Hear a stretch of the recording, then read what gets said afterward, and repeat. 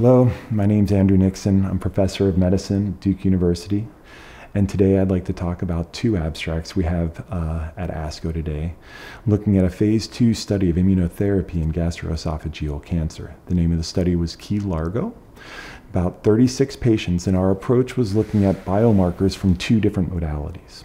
Our first biomarker abstract was looking at cell-free DNA using a tumor-informed technology and looking at the clearance of cell-free DNA during treatment. In this population, we had a variety of responses from complete responders to progressive disease.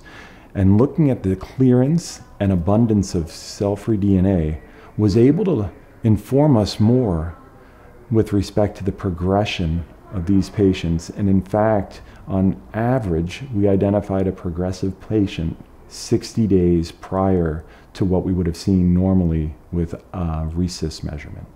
The goal here is to identify a potential biomarker for molecular progression that could work with or possibly enhance normal radiographic RECIST measurement. In addition to this work, we also looked at a large-scale proteomic analysis to integrate with the cell-free DNA.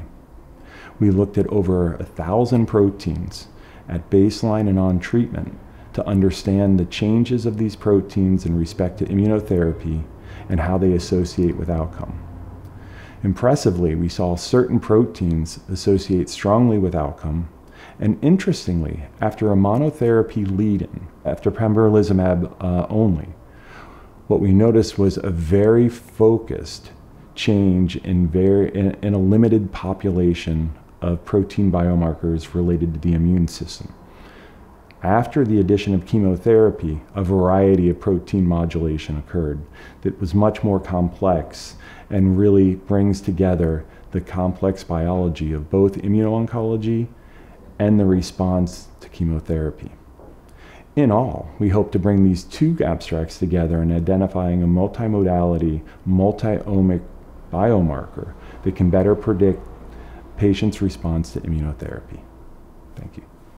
Don't forget to like, comment, share, and subscribe to OncoDaily on YouTube. Hit the bell icon to stay updated.